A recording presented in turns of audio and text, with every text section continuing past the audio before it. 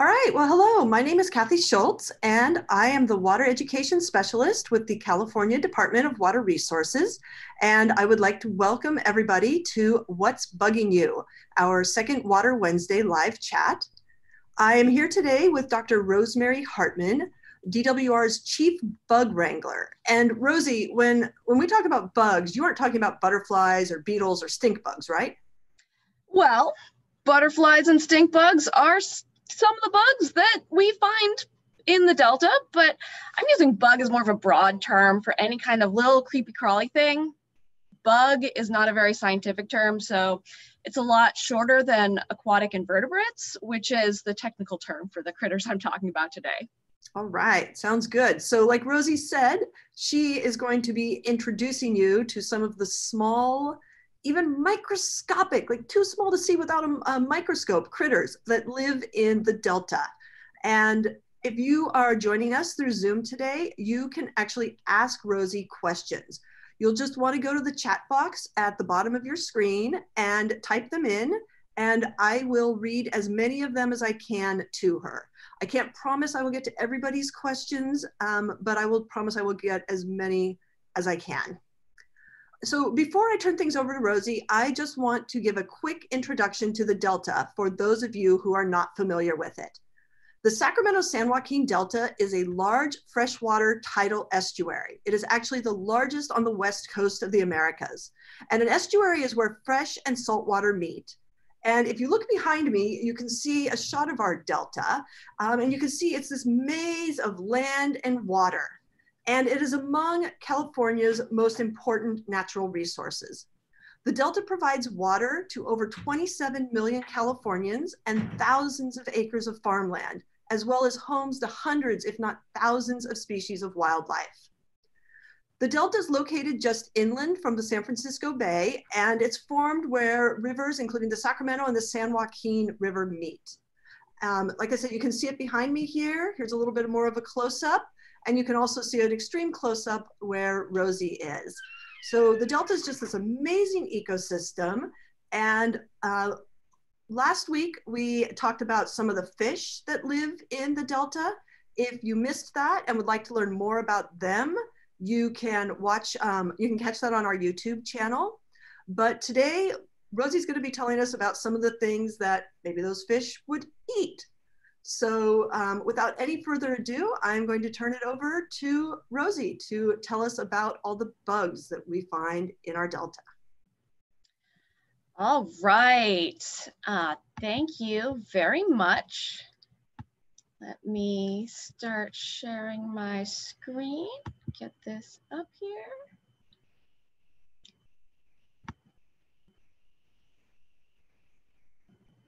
All right.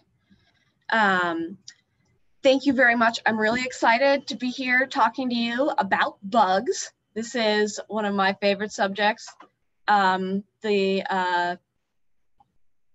critters we're talking about today, and I'm not sharing my screen right. Give me one sec. There we go. That's better. Thank you. Sorry about that. So last week, you guys learned about fish, and a lot of people know at least a little bit about fish. Some of these critters, I didn't even know existed till I started studying them for work. So I'm really excited to share some of them with you guys today. And critters like these aquatic invertebrates are the base of the food chain. And I think a lot of people know about food chains. You know, we have a big top predator like a sea lion, and those guys eat the big fish. Big fish eat little fish. But how many people know what little fish eat? Little fish, besides eating even smaller fish, eat bugs. And these are the base of this food chain. They're the source of all the meat that the fish want to eat. But it's not really just a chain. It's part of a whole complex food web. And there are multiple big top carnivores like this bird. One sec. Like we've got birds that eat the big fish. We've got people that fish for the big fish and sea lions. There's multiple kinds of big fish. There's many different kinds of small fish, and those small fish are eating these little tiny bugs, some of which are too small to see. And the bugs are eating little tiny plants or taking pieces off larger plants. And when I talk to you about bugs, as I said in the beginning, it's this really large group of critters. If I ask you, what's your favorite animal, you're probably going to say something with a backbone, like a dog or a horse or a frog, or if you're really cool, a fish. These are all what we call vertebrates because they have a backbone, and the little bones in your spine are called vertebrae. So we're the vertebrates because we have vertebrae. Everything else are invertebrates, so no backbones. And this group is so big, almost 95% of all animals are invertebrates, no backbones. Some of them are more different from each other than a person is from a frog. Some of them have lots of legs, 20, 30 legs. Some of them have no legs. Some of them have tentacles. Some of them are huge, like giant squid. Some of them are microscopic. You can't see them without a really high-powered microscope. So it's this really cool group of critters that I'm just gonna brush the surface of today. They also live in all sorts of different types of homes and have different ways of living, kind of similar to their different body shapes. Some of them float in the water and eat little bits of stuff that are also floating in the water or eat each other. These are what we call zooplankton. Zoo for, like going to the zoo and watching animals, meaning they're animals. Plankton means floaters, so they're floating animals. Then we have some bugs that live on the surface of the water. Like you've probably seen water striders sliding across the surface of a pond before. Other critters burrow in the mud, especially things like clams or worms. They'll get hunkered down in the mud and just reach a little piece up into the water to collect food so they'll be safe and nothing can eat them, but they can eat the food. Then lots of critters live on plants that are also in the water, and they'll eat the algae off the plants or chew on the plants themselves. And the plants provide a good place for them to hide from predators. But the question you might be asking yourself is, why do we care?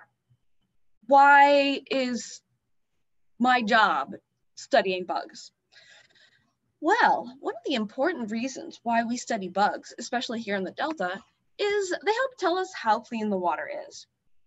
There are certain bugs that only live in the most crystal clear, perfect streams. They can't handle any pollution at all. Others might be able to handle a little bit of pollution, but not too much. So you might find them more in the countryside where there's a little bit of runoff from farms, fertilizer, cow poop, stuff like that gets in the water, but it's not too bad. So we find these critters, they're, a little bit tolerant in there. But if we had like a huge industrial plant spewing toxic gunk into the water, fortunately not too many of those in California, we only find the hardiest critters that can survive in any situation.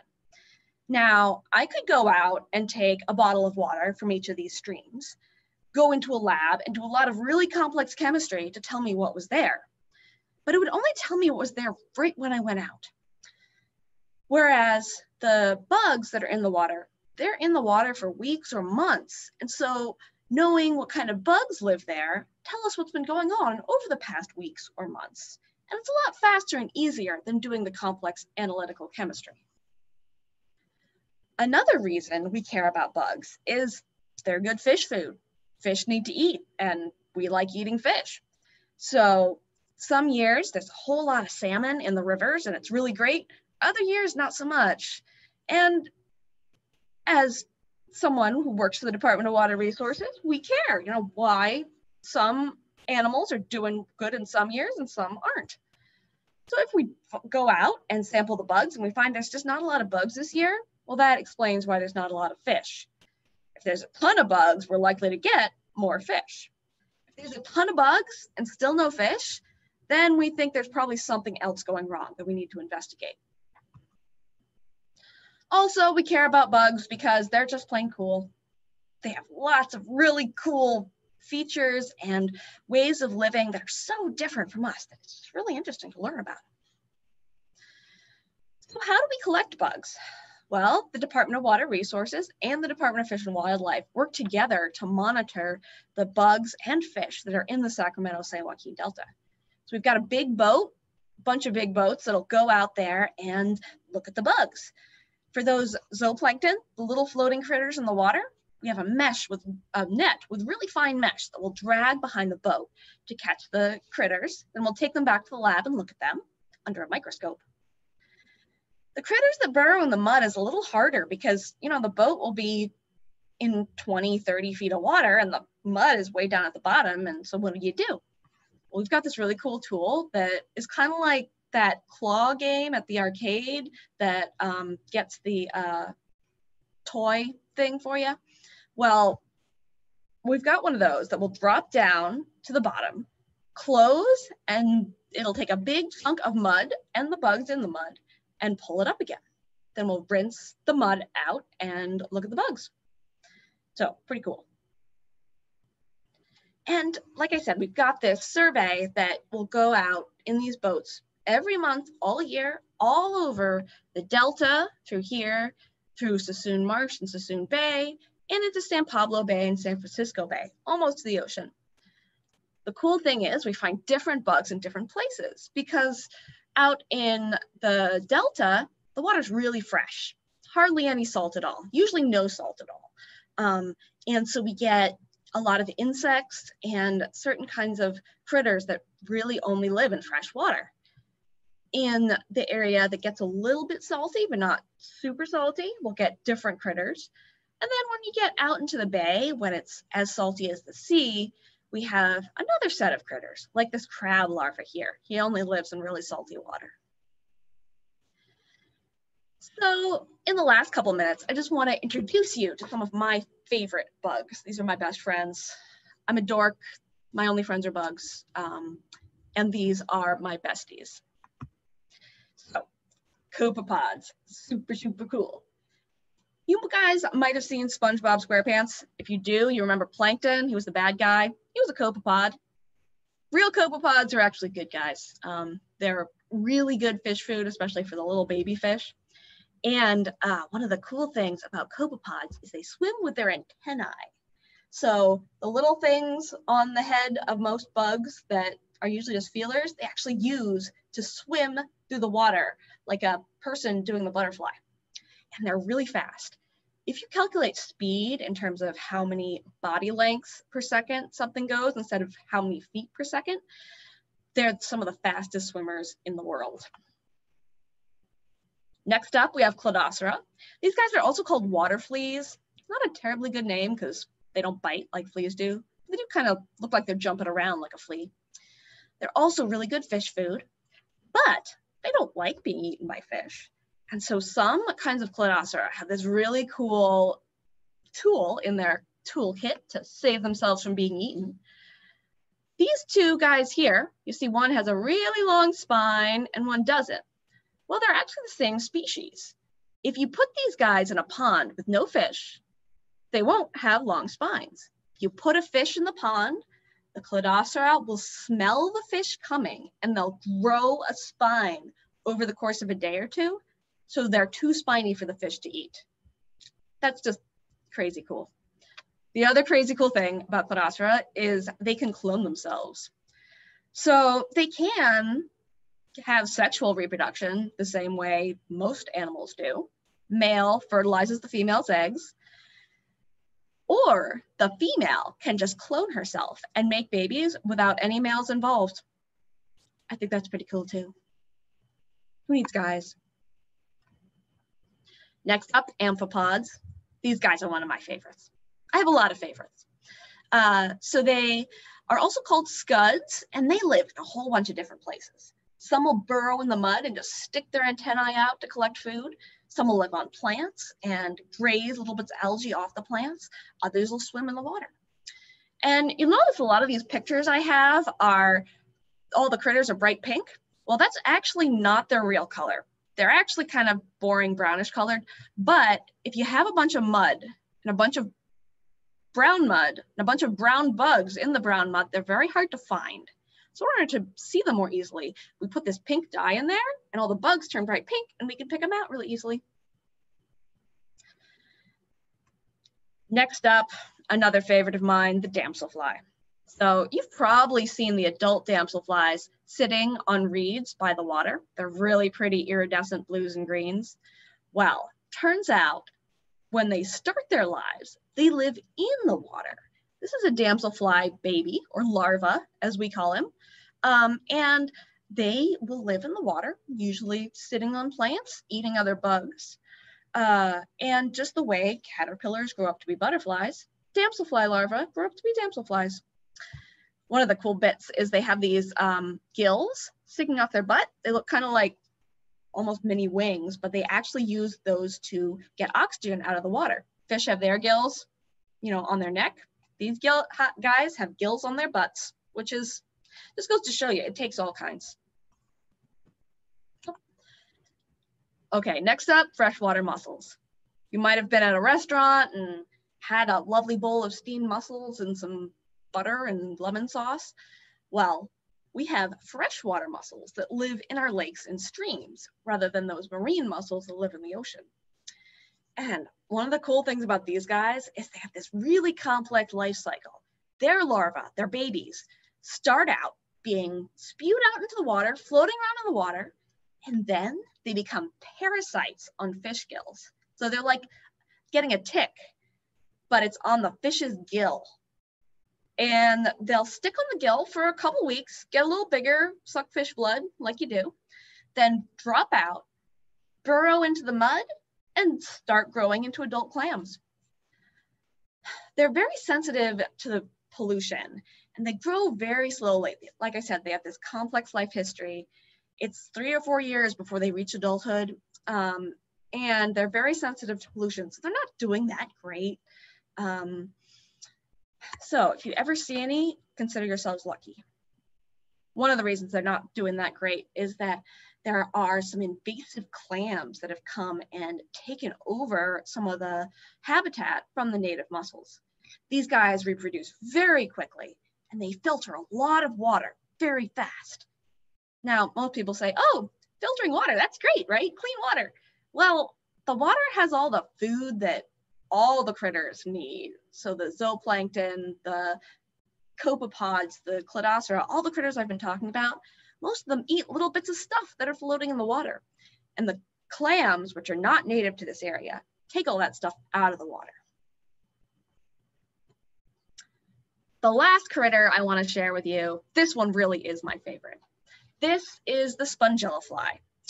So when they're an adult, it just looks like, you know, a bug like you might see in your garden, called lacewings sometimes. But their larvae, their babies, start out life in the water as parasites on freshwater sponges. So again, with a reference to SpongeBob SquarePants, he was a marine sponge. And you might have seen pictures of sponges in coral reefs, but we have sponges that live in our lakes and streams too. And most of them are bright green because they actually have algae that live inside them. The algae makes food for the sponge makes a home for the algae, and then the spongillafly comes and sticks his nose into the sponge and sucks out the juices, kind of the way an aphid will take over your rose plant. Usually it's not enough to really hurt the sponge. And after a couple weeks, the spongillafly turns into an adult and flies away to find another sponge to lay his egg on. And those are all my favorite bugs. And I would be absolutely happy to take some questions.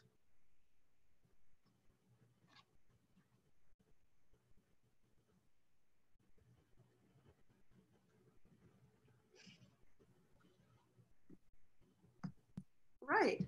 Thank you, Rosie. That was really interesting. And I have a couple of questions for you. The first one is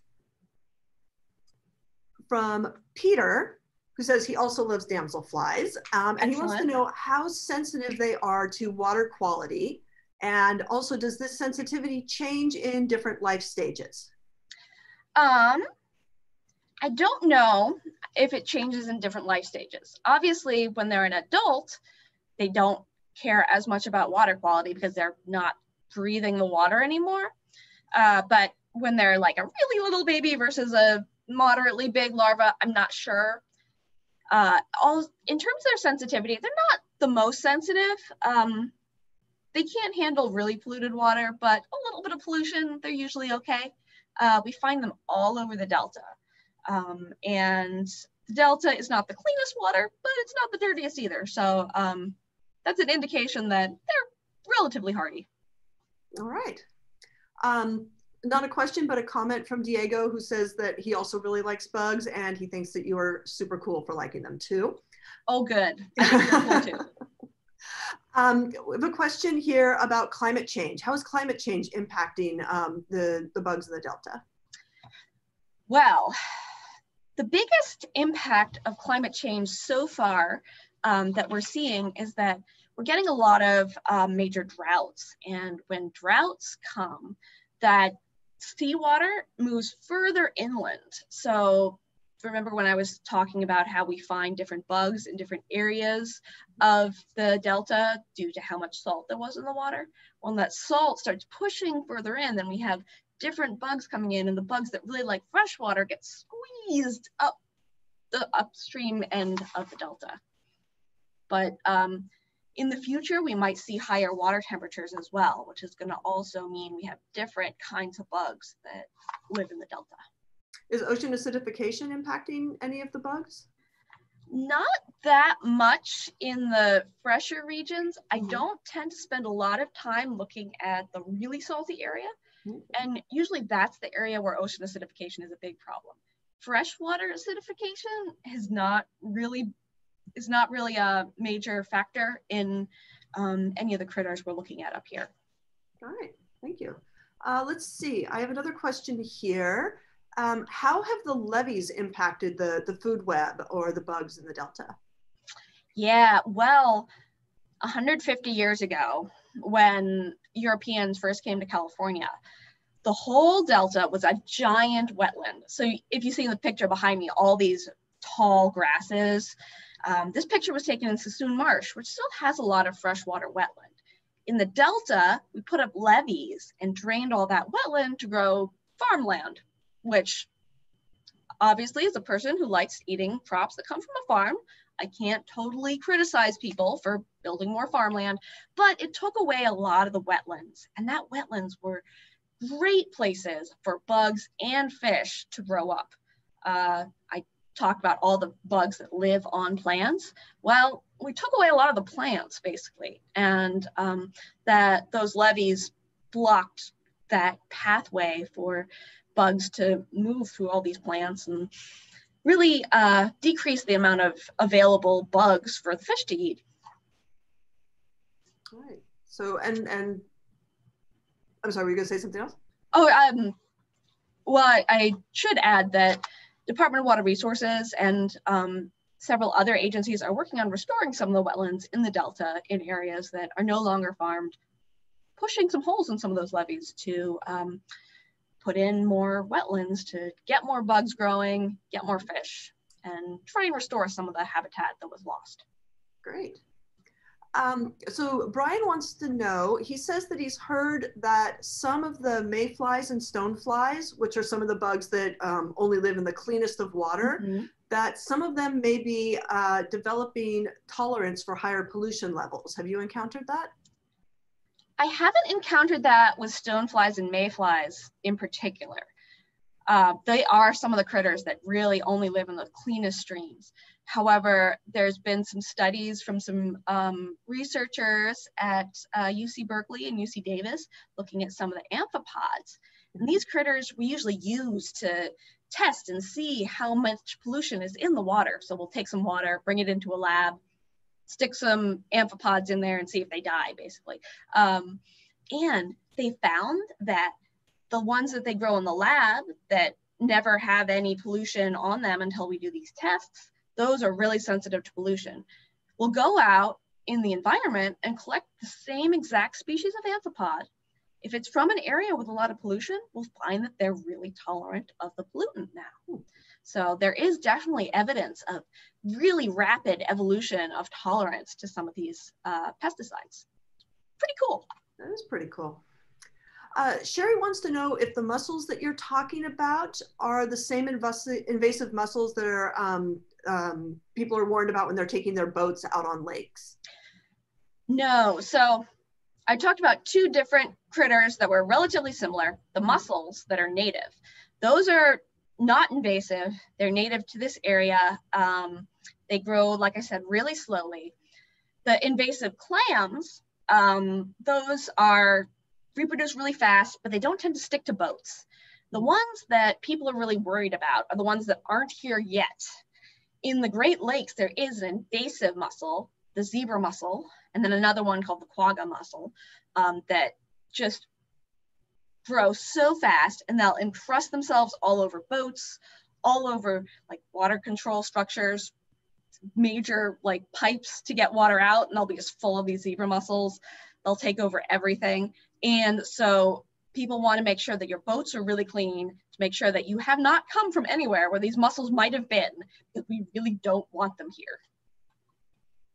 Absolutely. No, don't want the invasive species coming in. Is there a follow-up to what you were talking about earlier with climate change? Is there a negative consequence to the saltwater bugs coming further inland with climate change and the freshwater bugs being squeezed upstream? Well, it's negative for the freshwater bugs for sure. Also, the whole community is shifting. So it's interesting saying, okay, is it good? Is it bad? Well, it's different. And we would like our ecosystem to remain relatively the same, because we really value our ecosystem, and any changes, some critters are going to be able to respond to change. Some probably aren't. So some of those saltwater bugs probably won't move, and some of the freshwater bugs won't have anywhere to get squeezed to, and we'll end up with less biodiversity overall. So I think that is a negative impact. So I have time for about one more question, and I'd like to pose one to you. I had never heard of freshwater sponges before you talked about them today. Can you tell us a little bit more about those? What do we know about them? We don't know a lot. There's not a lot of research on them. They have this symbiotic algae that they grow with. We know they're found all over North America. I've seen them in crystal clear mountain lakes, and I've seen them in the Delta. So I don't know what their pollution tolerance is, what their range is, even what kind of species we have here is not well understood. I think it's an area that a lot of research needs to be done in. They filter a lot of water. You know, a 1 square inch chunk of sponge can filter a bathtub full of water every day. Wow. So, you know, if these invasive clams are really impacting the water quality, what are the sponges doing? No one knows. They haven't had a lot of love. And unfortunately, that means it's hard to get money to study them. But I think if enough people were interested and we wrote a good enough proposal, we could find someone who might fund us to study some sponges, because they're pretty cool. That is pretty cool. Well, thank you. For those people whose questions I wasn't able to get to, I do apologize. You asked some really great one. And actually, there's one more I am going to throw out at you, Rose. Sure. Why is less biodiversity bad? Why do we care about that? Oh, not a quick answer. Give me a softball question for my last one. Thanks. Yeah. It's a good question. Good. As a scientist, I don't really talk about things being good or bad. I talk about what is there and what the potential for change is. As an environmentalist and someone who loves bugs and loves nature, less biodiversity is bad because the United States decided that we wanted all of our biodiversity when we passed the Endangered Species Act. we said that every single species counts. We as a culture care about biodiversity. Also, in a rapidly changing environment, especially with climate change, we don't know what critters are going to come out on top. They're all part of this complex web that has different functions, and we as humans rely on a lot of these functions. Plants take carbon dioxide out of the air and give us oxygen. And if we had only 2 species of plants instead of 200 species of plants, maybe it would do the same thing, but it might be a lot worse for us. So keeping the biodiversity alive makes the system more resilient to stress. If something happens, it can recover faster, and it hedges our bets. We don't know what species we're going to need in the future for our own, human needs. So keeping all of them just seems like a smart idea. Thank you. That was a pretty tough question to end on, but I want to thank you. I'd like to thank everybody at home for joining us, and again to Rosie for introducing us to some of your favorite Delta bugs. We will be back next Wednesday at 1 o'clock. We'll be hearing about the frequent flyers of the Delta, some of the different birds that live in the Delta, including Swainson hawks and sandhill cranes. So if you like birds, you'll definitely want to join us. And if you would like to learn more about California's amazing Delta, you can always visit our webpage at water.ca.gov. We have a page devoted specifically to the Delta, our Water Basics page. And if you have got some kids at home, or there's some kids watching who would like some fun activities to do about the Delta, you can order them off of our education materials page. So thank you again, Rosie. Thank you again, everybody who joined us today. And we hope to see you here again next week.